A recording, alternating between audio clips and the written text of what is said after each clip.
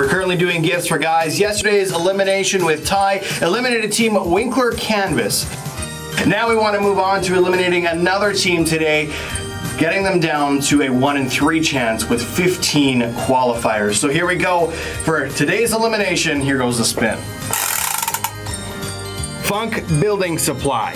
That eliminates Funk's Building Supply. On that team, Gord Entz, Ed Weeb, Steve Weeb, and Colin Unruh. Sorry guys, but you're out of there. Now everybody else has a 1 in 3 chance of winning over $2,000 in prizes. Make sure you check PembinaValleyOnline.com to see what teams remain. Maybe you didn't even realize that you were just eliminated. You might want to check that.